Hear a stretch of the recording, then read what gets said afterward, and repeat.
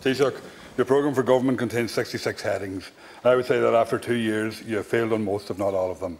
For my constituents in Donegal, you have failed on MICA, failed on farming, failed on fishing, failed to protect the vulnerable, failed on transport, failed on broadband, failed on homelessness, failed on public housing, failed on affordable housing, failed on energy, failed on emissions targets. You have failed family carers, you have failed mother and baby home survivors, you have failed people with disabilities, failed people with mental health issues, failed on slant care, you have failed pensioners, failed to end direct provision, failed to inequality, and you are failing the children of the state in so many ways, failing the women of the state in so many ways. And as we have seen and hear over the past fortnight especially, you fail on basic democracy and parliamentary principles consistently. But the people you do represent are doing very well. Cuckoo funds who crucify renters, developers, billionaires, you are serving them all very well, Taoiseach. Thank you.